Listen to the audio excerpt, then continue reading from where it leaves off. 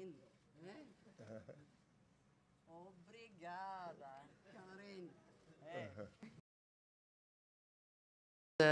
Marta is the queen, Marta is the icon, and just to be around her is contagious.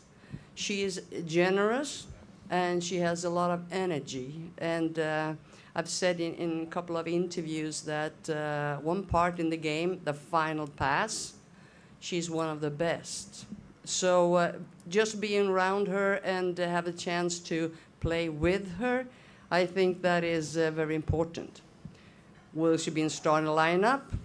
I don't know, not yet. And the good part of that is she will play the role I will give her. I'm 100% about that.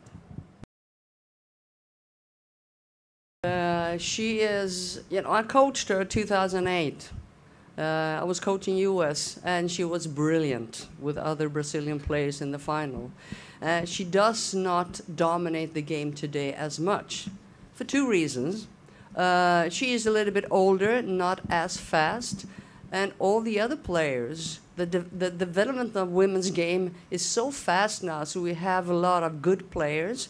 That means I think it will be hard for any player to dominate as much as Marta did, you know, more than 10 years ago.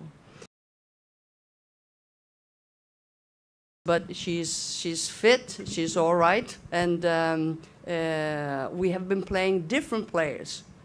Against England, for instance, she was not there, and against Germany. And those two games gave us a lot of confidence.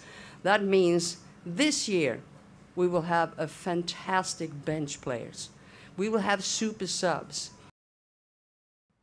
Obrigada, Dr. Pagura. E agora a hora é com você, Pia.